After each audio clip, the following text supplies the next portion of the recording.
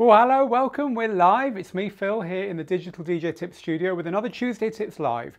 This is the live show where we look at something going on in the world of DJing. It could be a new product, could be a new piece of software. It could just be a skill that we want to talk about this week. However, this week we are talking about something that's just been released, which is a brand new app from Beatport. And this app I've actually got on my phone that I can show you now. Is a app that interfaces with the Beatport store, and it's for everyone who uses Beatport Link, which is Beatport's music streaming service.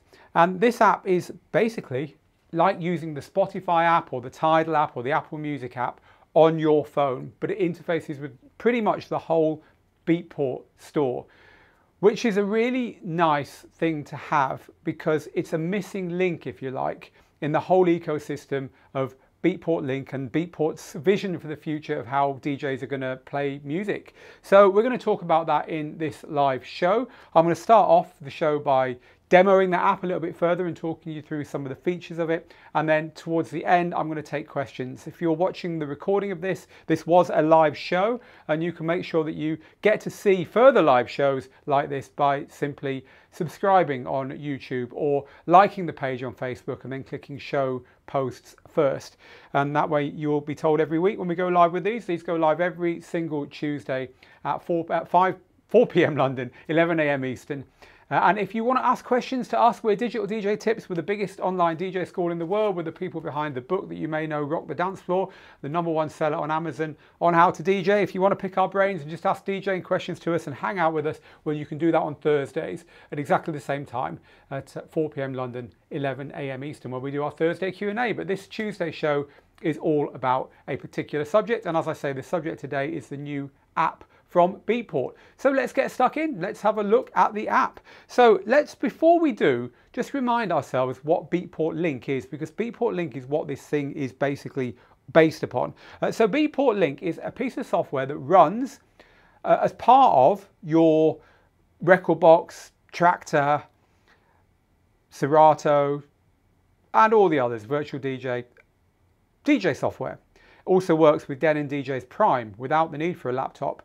And it gives you a set of Beatport playlists and charts down here as part of the way it works. So that means that I can go into the Beatport store here, and here's a playlist that I've made, my top 20 techno bangers. This is in the Beatport store. I don't own these tracks, they're not on my computer. And I can drag them onto my decks, and it will get them up there, load them up, and that's now been loaded from Beatport directly over the internet and is available for me to play as part of this DJ set. And so the whole point here is that you can access everything that's in Beatport without having to buy it, just by paying a subscription. So it's a music streaming service that is extremely friendly with DJ software and with what DJs need. Now, we're not going to go too much into detail about how music streaming services work, whether they're a good idea, who they're for, and so on. Today, we've talked an awful lot about that before on our shows, and no doubt will again.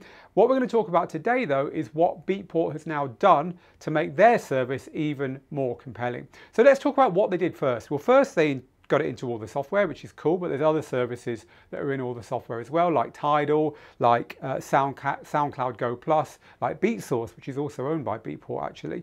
But it's available in all the services. Beatport is the place for electronic music, so if you're an electronic music fan, then you know it's a natural place for you to go and buy your music anyway.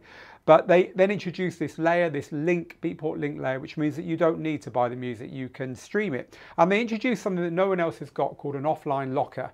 And that means that for a slightly higher subscription fee to the basic one, you can keep tracks offline in order to download your sets beforehand to your DJ software. And then when you turn up at a gig, even though you're kind of renting the music, even though it's like a DJ's version of Spotify, you don't need to be online to use that music, which removes one of the big objections to this whole kind of thing. What if the internet goes down? Well, it doesn't matter if it does, because the tracks are all cached locally on your computer. So that's another thing Beatport's done that's slightly different to everyone else. Now, it's got charts, it's got curated playlists, it's got top 100s, it's got lots of genres which are very useful for DJs, all in there as well. So it's a very useful service for DJs. You know, it's far more DJ focused than, say, Tidal.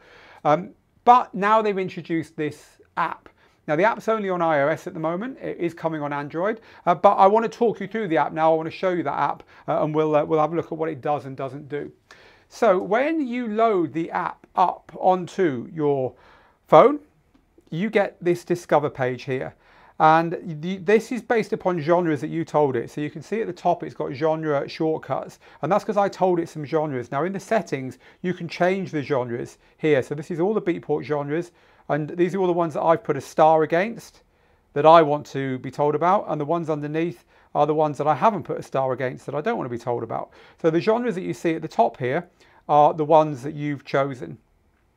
And then so you can drill into these genres, or you can just look at the Beatport's top 10 tracks, here they are, or you can look at the Beatport top 100, there they are. As I say, you can also drill into your genres. So let's say I wanted to drill into Deep House today.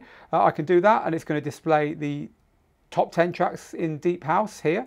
And so you can go into your tracks, play them, and you get a nice waveform as well, which is really nice. You don't get that on normal streaming services, of course, a waveform there to play from.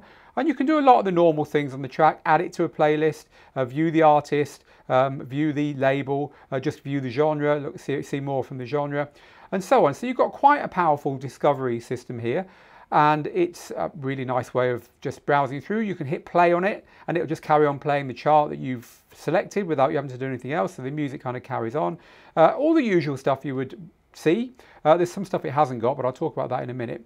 But then one of the things you can do is add tracks to your, and you notice that there's DJ sets there as well. So we've got the top 10 tracks. We've also got DJ sets in that genre, DJ charts, Beatport curated playlists. So it's a quite nice way of browsing through everything. But you can add tracks to playlists here. So if I go add to playlist, now I can create a new playlist. I can add it to an existing playlist. And then the really important thing to note here is that when you do this, those playlists are going to show in your DJ software. So down here, I'm going to see everything I've done on that phone app down here, and I can DJ from it immediately, which is, as you can probably think, very valuable if you're using your phone, sat on the sofa, on the move or whatever, in order to prepare your music and decide what you like, put it all into playlist, turn up to DJ, and it's all waiting there for you. So they've kind of filled in a missing piece of the puzzle, a useful phone app for this stuff. So let's go back to the app and carry on looking at some of the features that we've got in it. So now we go to My Library. So in My Library, you can see your playlists are here, and this is all the stuff you've been working on, and you can play with your playlist, you can listen to them, and so on. Now there's also a tab here called Collection, and Collection is the tracks that you've bought from Beatport, and you can so play the tracks you bought directly from here. These are tracks that you bought and that you own and that you've downloaded. And so that's basically the way the app works. And I want to tell you a few of the things now that I think it's good at and maybe not so good at. I'll move over to what we call the comment cam here, because as soon as I finish this little section, we're going to take questions from you guys and girls. And if you've got questions, please tag them, hashtag ask, hashtag ASK, in order to make it easier for me to find them. So this app's pretty cool. What hasn't it got? Well, we've actually written this up over on the Digital DJ Tips website, so you can head over to the website and have a look at the article that we've added there if you want a summary of this stuff. But basically, it's pretty good. It's a pretty good first go, but there are a few things that are missing from this. So you can't currently buy music in the app, and you can't even add to cart to buy later. So some people will want that. But also, it's not a fully fledged streaming app yet.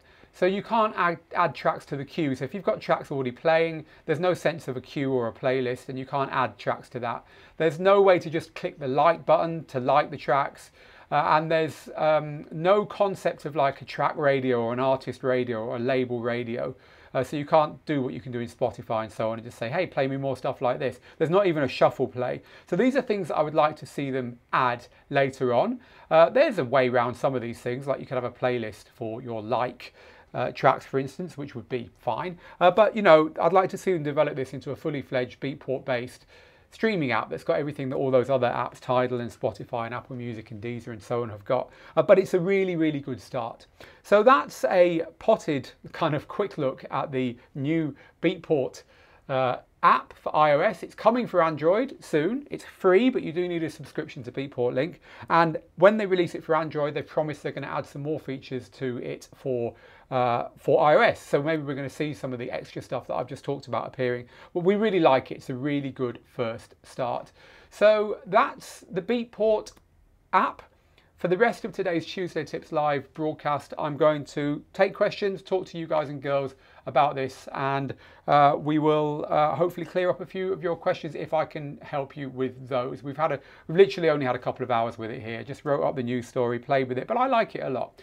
So exciting stuff, says Aidan. I think a lot of people who use Beatport Link will be in your camp there, Aidan. Marcus says, is there any info about an Android version following? Yes, I just told you about that. There is an Android version coming of this app.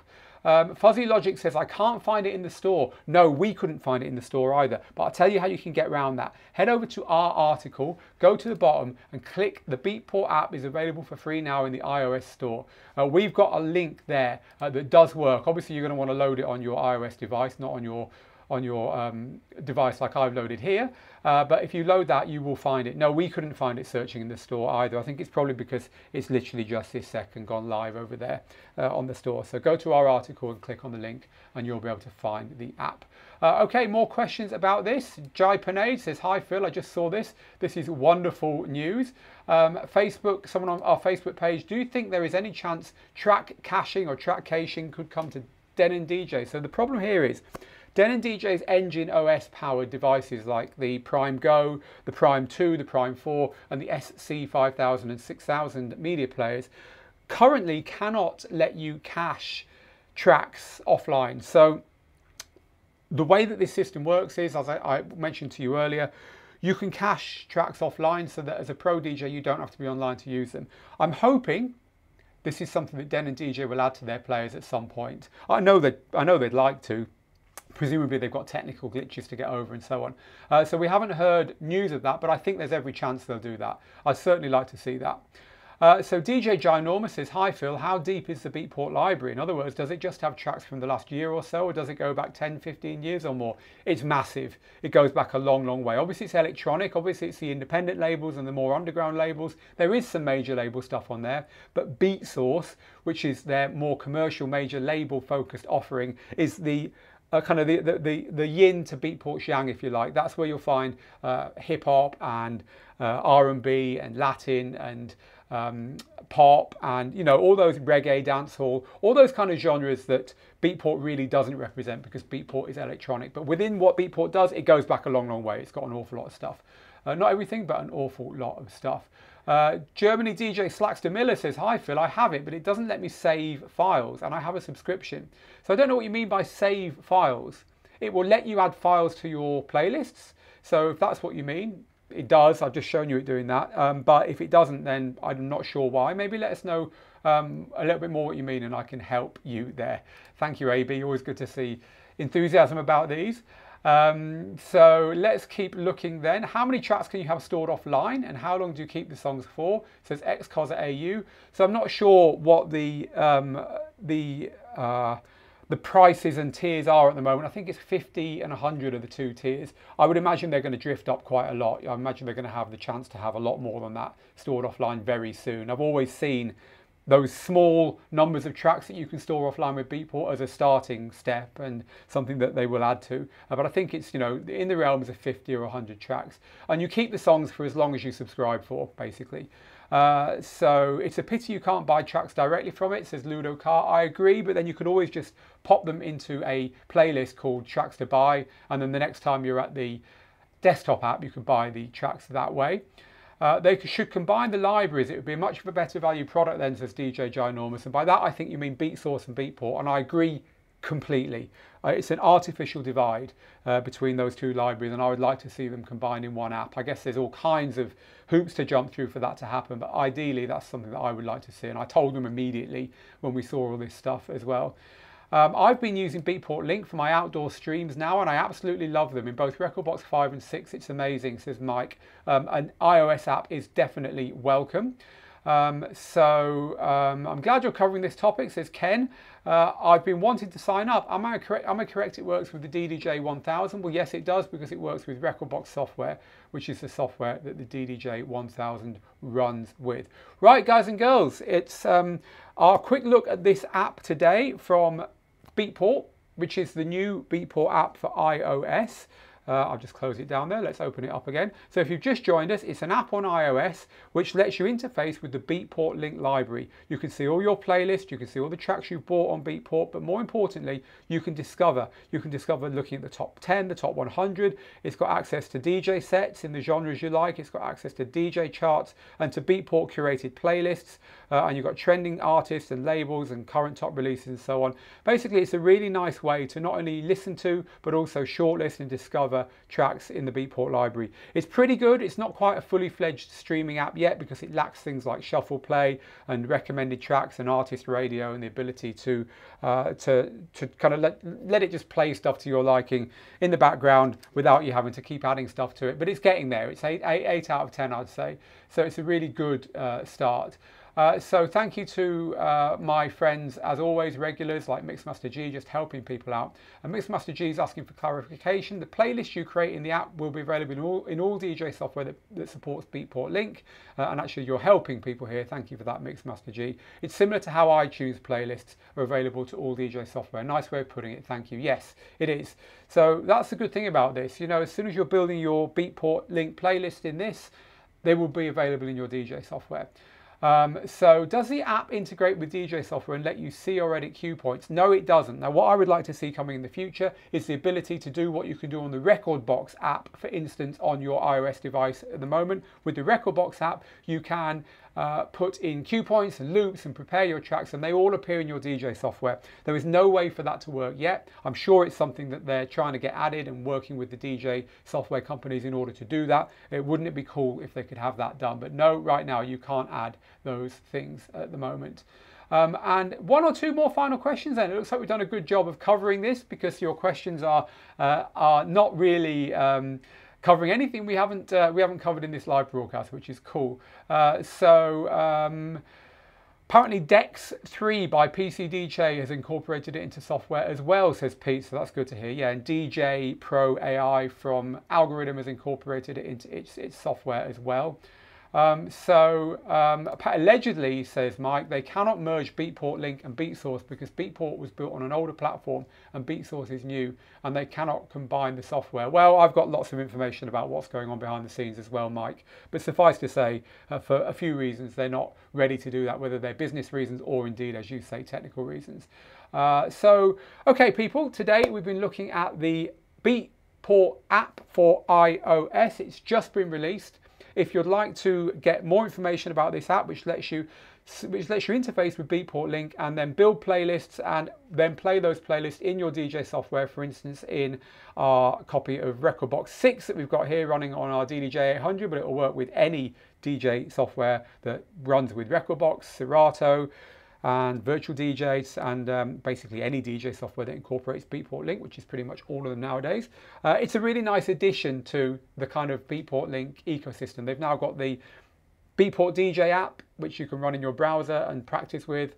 They've now got the app that I've just shown you here that we've got running on our iPhone here, which lets you listen to music and then start playlisting it for your DJ sets. And of course, they've got the ability to build playlists in the beatport.com store. And now they've also got all the integrations. As of recently, they added the final integrations into most of the major DJ software. So it's turning into kind of the go-to app for electronic music DJs who want to use streaming services. I'm a hip-hop DJ, says Eric. Is it BeatSource Link also? BeatSource Link is the one you want for hip-hop for sure, although they haven't got an app yet. I'm sure that will be coming. And I am going to call it a day there, people. Listen, thank you very much for tuning in. You've got the article on this over on the Digital DJ Tips website. If you want to learn some more, just head over there and have a look at this article that we've just published here.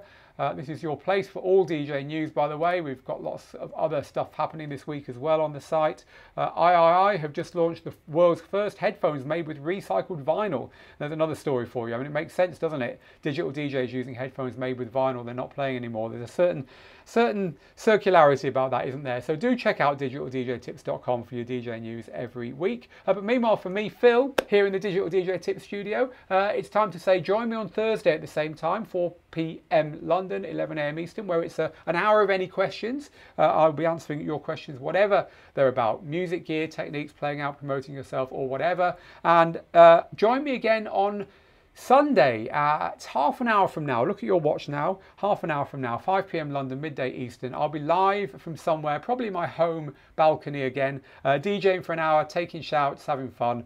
So come and join me. I'd love to see you there. But meanwhile, this is Phil in the Digital DJ Tips studio saying get good, get out there, make the moments. And if you're an iOS user and you use Beatport link, head over to the Beatport app on the iOS store and download the new app for Beatport because it's pretty cool and I think you're going to like it. Okay, till next time then, bye bye everyone.